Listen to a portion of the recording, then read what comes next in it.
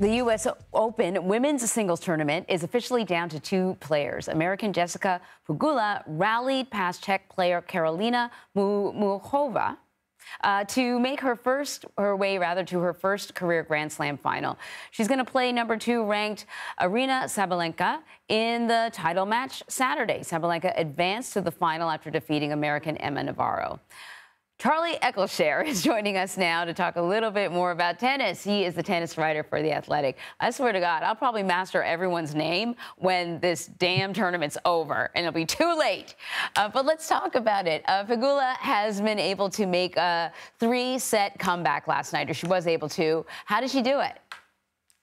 Yeah, well, the match hinged, really. There was a point. She was a set and a breakdown and a point to go down a double break. And then Muchova, who'd been so dominant. I mean, Pegula said up until that point, she said that Muchova made her look like a beginner and that she was going to burst into tears because it was just so one-sided. But she missed the volley.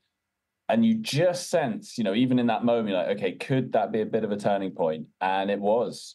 She then held serve for 2-1 and then broke back, won the set, and then came through in the decider. But really impressive from Pegula because, you know, I think a lot of players might have just thought, like, this is going so against me. I'm being dominated here. It's over. But yeah, she carried on, and a microcosm for her career because she's had a lot of setbacks and she's kept going.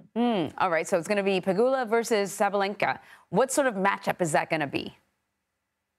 Yeah, I mean, it's interesting. Sabalenka is probably the hardest hitter on the tour. She absolutely levers the ball. I mean, her power is scary. And the seats on Arthur Ashe, the press seats, some of them are right down low and you can see it up close. And it's like, whoa, you know, it's kind of scary looking at it, let alone being on the receiving end of it. But Pegula's a great mover. And if she can get some of these big Sabalenka shots back, Sabalenka can sometimes get frustrated. And last year in the final against Coco Gauff, she didn't like the fact that, you know, the crowd was so on Gauff's side. And I think it frazzled her a little bit. And she'll have to go through that same dynamic again on Saturday. Isn't it so interesting? Because you think, like, these are world-class athletes kind of at the top of their game, if you will. Though, you know, in some cases, one of the things that's sort of so interesting about tennis is sometimes people are not at the top of their game, and then they're able to beat those at the top. You wouldn't think they would get rattled by, you know, the crowd's cheers or jeers, but somehow they do.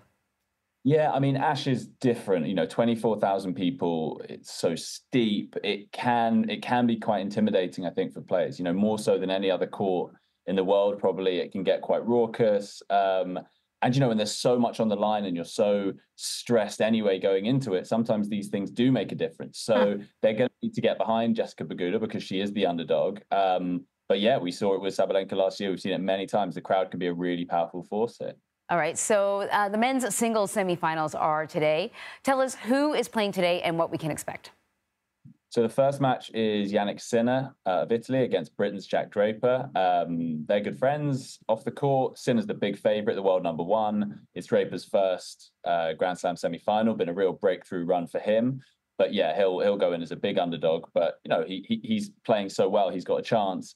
And then it's the big one in the night session: Taylor Fritz against Frances Tiafoe. 2 Americans, good buddies. It's going to be fascinating.